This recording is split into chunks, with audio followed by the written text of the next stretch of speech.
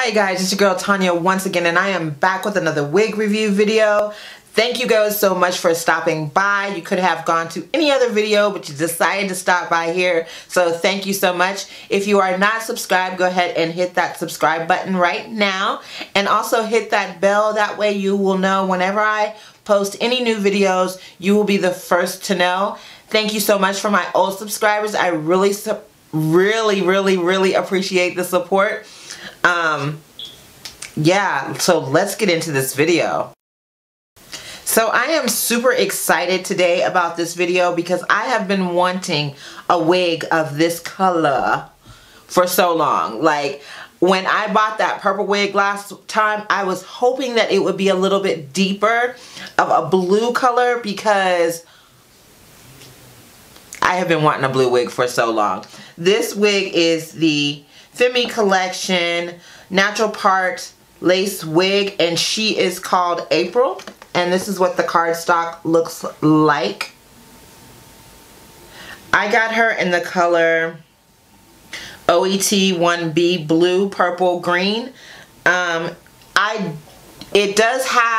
more of a 1B with blue and purple streaks. It does have a couple of teal streaks in it as well, but the teal is not as bright as the blue and the purple. I feel it's more navy blue than anything. The wig is probably about 22 inches, and this is what it looks like at the bottom. It does have a nice curl pattern to it. It is very beautiful. I love it.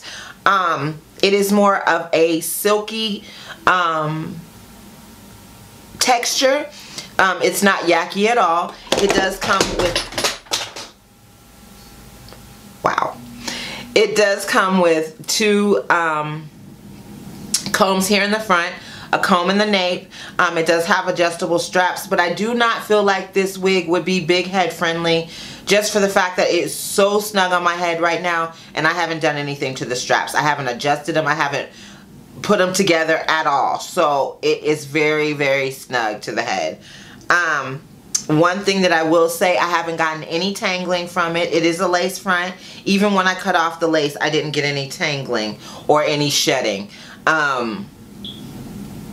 Let's see.